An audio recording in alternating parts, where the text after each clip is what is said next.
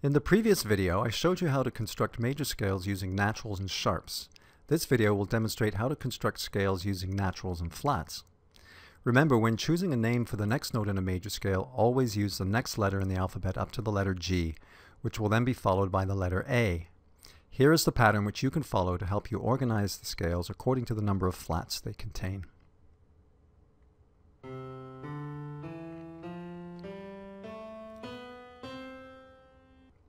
Beginning with the C major scale, if you create a new scale starting on the fourth note of the current scale, the new scale will have one more flat. Notice that the fourth note of the scale is also the fifth note when counting down from the top note, also a tonic note. Notice that the C major scale has no flats. Notice the lower and upper tetrachords, a C major tetrachord and a G major tetrachord. Locate the fourth note of the scale. Let's construct a new major scale on the fourth note of the C major scale, the note F. Let's apply the major scale template and locate the required notes.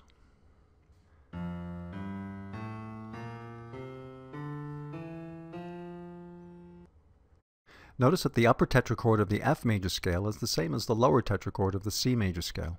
Notice that to be true to the template, we have to lower the fourth note B to a B flat to maintain a half step between the third and fourth notes and a whole step between the fourth and fifth notes.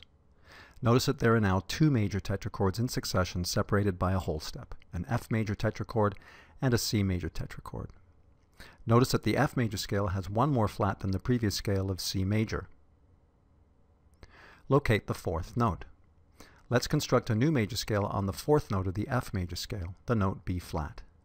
Let's apply the major scale template and locate the required notes.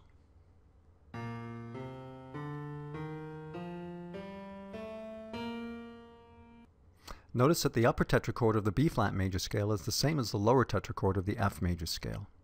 Notice that to be true to the template, we have to lower the fourth note to maintain the correct pattern of whole steps and half steps.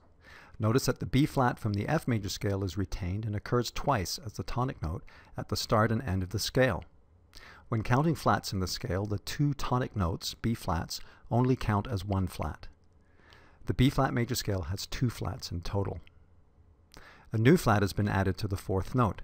Notice the two major tetrachords in succession separated by a whole step, a B flat major tetrachord and an F major tetrachord. Locate the fourth note. Let's construct a new major scale on the fourth note of the B flat major scale, the note E flat.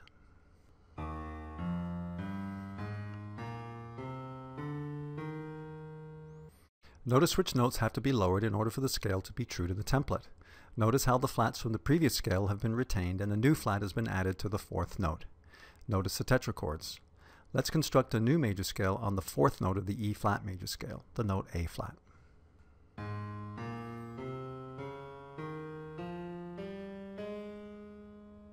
Notice which notes have to be lowered in order for the scale to be true to the template.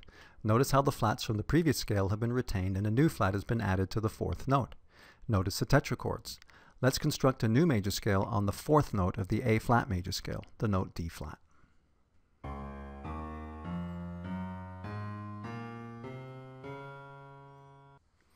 Notice which notes have to be lowered in order for the scale to be true to the template. Notice how the flats from the previous scale have been retained and a new flat has been added to the fourth note. Notice the tetrachords. Let's construct a new major scale on the fourth note of the D flat major scale, the note G flat.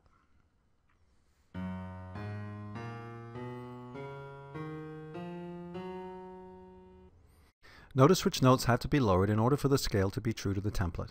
Notice how the flats from the previous scale have been retained and a new flat has been added to the fourth note. Notice the tetrachords.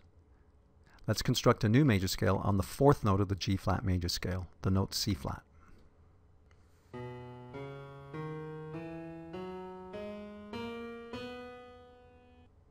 Notice that all of the notes have to be lowered in order for the scale to be true to the template. Notice how the flats from the previous scale have been retained and a new flat has been added to the fourth note. Notice the tetrachords. Now that all the notes have flats, we will end the exercise. If you continue on, you will encounter major scales that require the use of doubly flattened notes.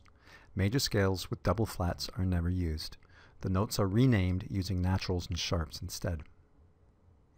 Here are all the scales we constructed in this video. Notice how the flats are organized. Notice how the lower tetrachord in one scale becomes the upper tetrachord in the next.